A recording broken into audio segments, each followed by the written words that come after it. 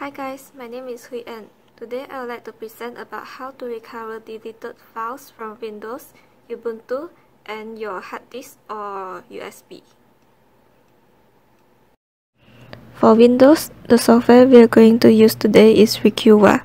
You can download it from Google and it's free. So first thing first, I'll start by creating a Word document and type some random character inside. So just to ensure it's saved properly, I'll open it again. Then I'll perform a permanent delete by pressing Shift and Delete. Now we can start using our software Recover. You can start by clicking on Next. Then you can select your file type. It can be a text file, an image, or anything else. Next, you can choose the location. So we'll just leave it in C drive. And enable deep scan. Deep scan is mostly used for permanent deleted files. And then you need to wait for quite some time, depend on your PC performance. When it's done, it'll show a list of files that are being deleted. For the green icon, it indicates the file can still be recovered. However, for the orange and red, it means that there are some files have been overwritten by others. So we'll find our Word document that we created just now, and it's here. Now we can select Recover on the bottom right hand side. Then you can choose your location where you want to recover it to. I'll just put it in Documents.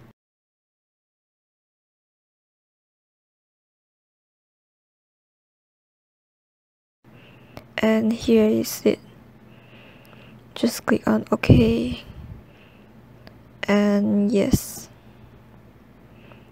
Here is the file. Next is file recovery on Ubuntu. For this, we'll need to install a software called ext undelete. So open your terminal and type sudo apt-get install ext undelete, and then you'll be prompted for your password. After you enter your password, it'll take some time to install the package.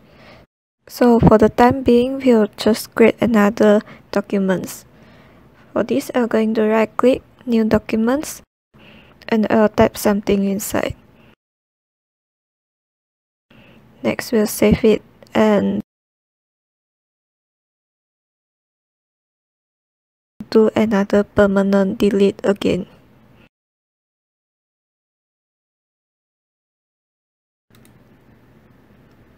When a permanent delete is done, the file is not being transferred to the trash can.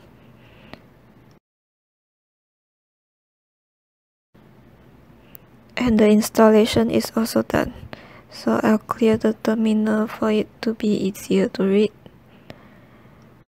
So before we run anything, if you want to read about the user manual about the ext undelete, you can just type ext undelete and press enter. It will show a list of the option where which one you can use and how to use it.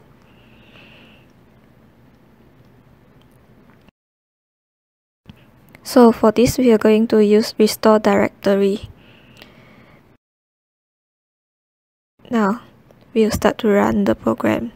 So you type sudo ext undelete and /device/sta1. For this, you can check it in your disk. You can just go to search and type this.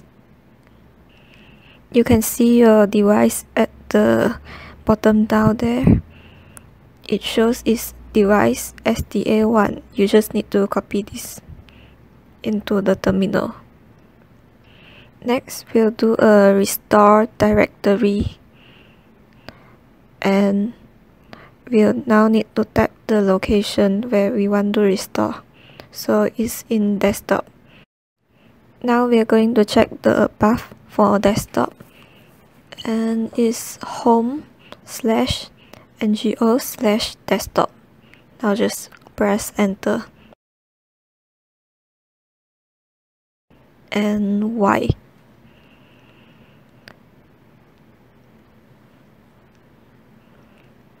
So this is what happens when there is an error in your command. For my error is actually the desktop is supposed to be capital D. So this is case sensitive, so make sure you type everything correctly. And let's do it again. A recover file folder will be created in your home, and you can access it to check your recovered files. So from there we can open our text file just now.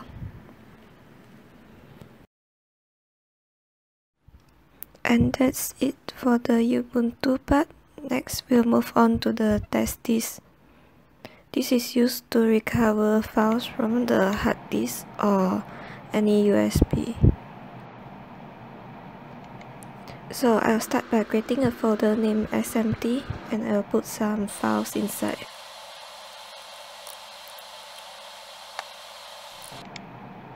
Next, I'll do a permanent delete on this folder with Shift Delete, and yes.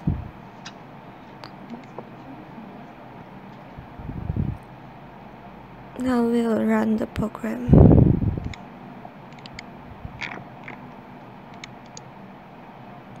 So make sure it's chosen as run as administrator, if not the program might not work properly. After that, when you start the program, there will be a message asking you if you want to create a log. Basically, you can just ignore it and choose your hard disk. Next is the partition table type. You can just leave it unchanged. After that, choose Add Once and the partition of the folder which you want to recover. After that, select the undelete option that is next to list and image creation. Now you can use the colon to select the files you want to recover. And if you want to recover everything, you can just select A. To deselect, you just need to go to the highlighted files and select colon again. After you're done, just press Shift and C to copy the files. Now you'll have to select the destination where the files will be copied to. I'll just place it at the root of my D drive. Now select Shift C again to paste the file you copied just now. After it's done, you can go to the location where you have pasted your files, and here are the files that you copied just now. And that's all for my presentation. Thank you.